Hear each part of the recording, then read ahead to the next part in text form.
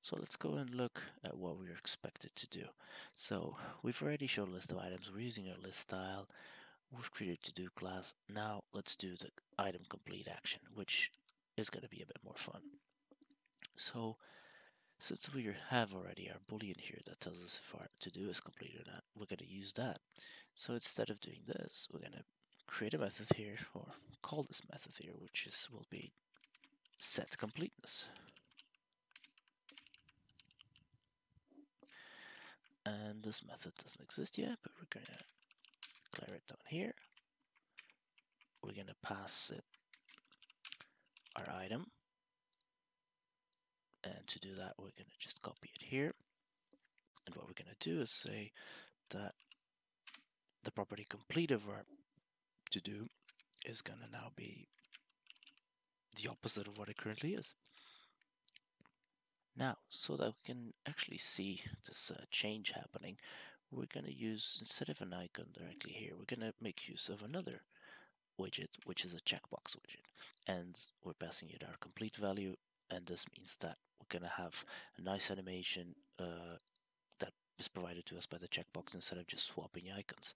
Now, if we try it now, something weird's going on here. If I save, oh, the animations actually played and we have our states changed, but what's happening here? Well, what's happening is that we're changing the variable, but we're not telling the view to re-render, and that's exactly what we're going to do now.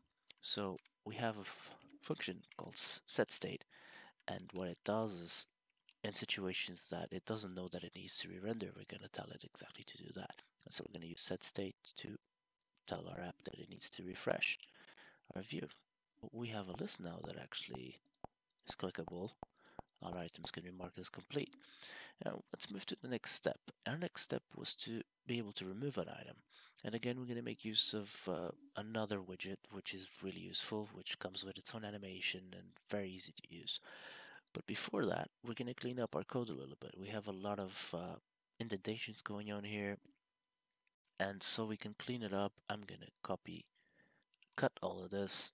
I'm going to declare here a new widget.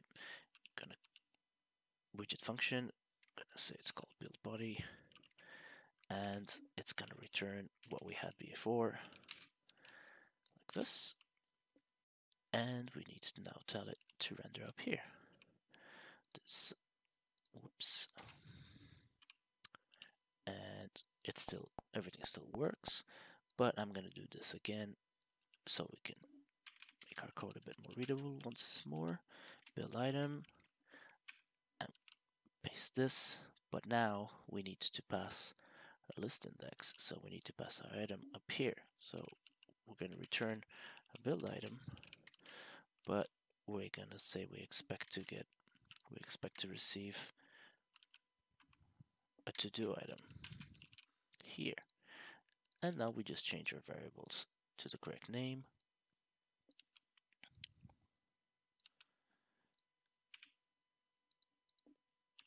And let's check everything's still working. Everything's still working just fine. Alright, now what do we need to do? We want to be able to use Dismissible.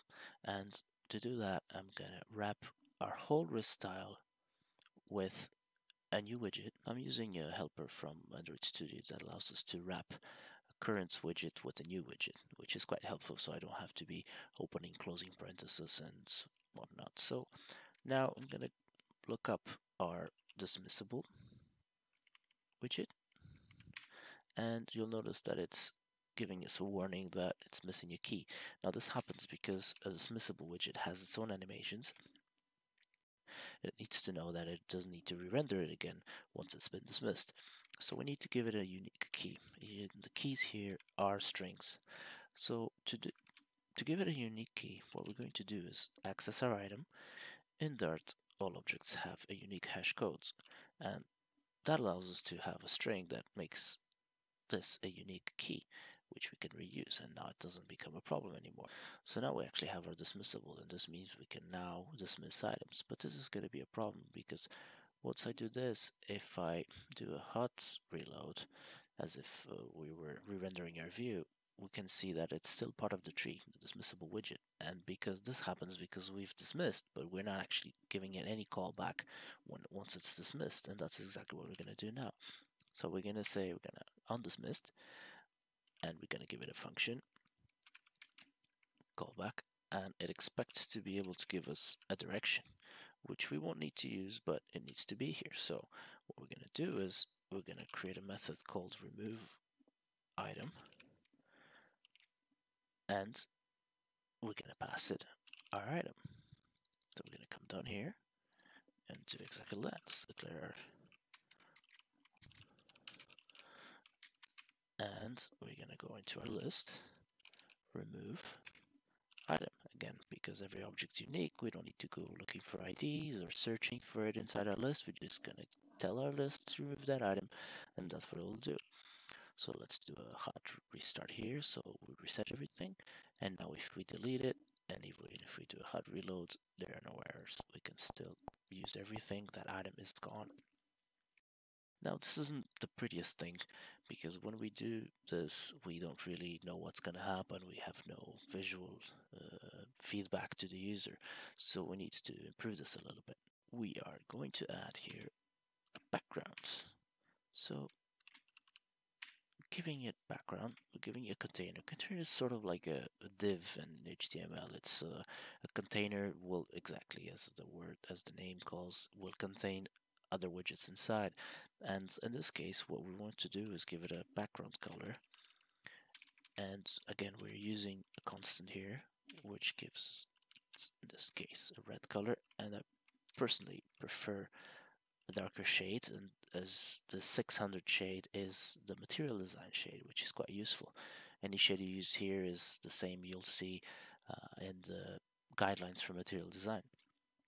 This means that we now have a background here, and this is already a good sign that we're going to remove something, but it's not enough.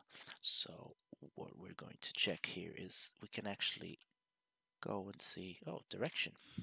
We can access now another constant, and we can give it a few options, but the one we want is going to be start to end.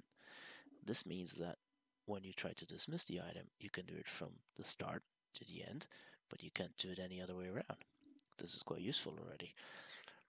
I still like to see something a little bit better to tell the user we're going to delete the item. So child. So the child of this container is going to be an icon.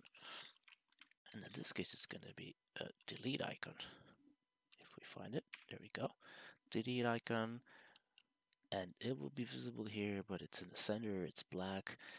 It's not, doesn't look very good against the red. So what we're going to do is give it a different color so it's more visible. Colors, white.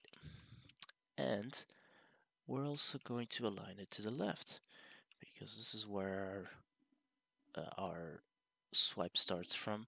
So we need to be able to see immediately what's going to happen.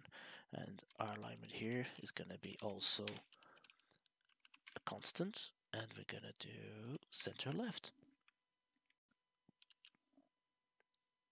There we go. But it's a few pixels off, and it doesn't look very good. So we're using the padding option here, and Agent sets it what Flutter uses to define all the paddings, all the margins, and everything else we might need to do spacing between widgets and other elements in our view. In this case, we want to use only a left padding, and we're giving it 12 points here. See how it looks. Alright, that looks much better now. That means now when I do this, it deletes fine, I know what's gonna happen, and it looks just great.